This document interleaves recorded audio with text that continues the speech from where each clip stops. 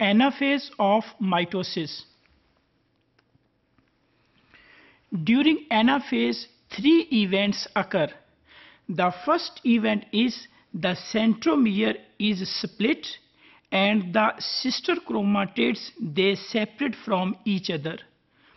Both the sister chromatids now they behave like the chromosomes. The separated sister chromatids that now are called as chromosomes or the individual chromosomes, they start to move towards the opposite direction towards the pole of the cell. Here we can see that how the chromosomes they are separated and they start to move towards the pole of the cell. This is the diagram where we can see that the chromosomes have been separated and they have arrived at the poles of the cell.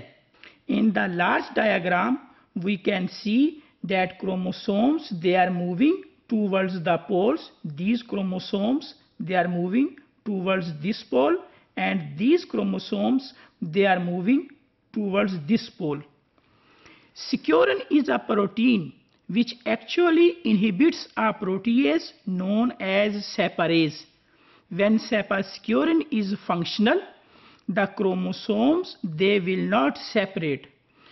As the process of destruction of the securin which results in the split of centromeres, once the securin is destructed, the centromeres they separate from each other and new daughter chromosomes they are pulled towards the poles. Cell in oval shape. Once the chromosomes they arrived at the poles of the cells, then those spindle fibers which are not attached to the kinetochores, those spindle fibers they push to each other. As the pushing of those spindle fibers to each other, there is a stretch on the size of the cell and cell converts into a structure that is like the oval.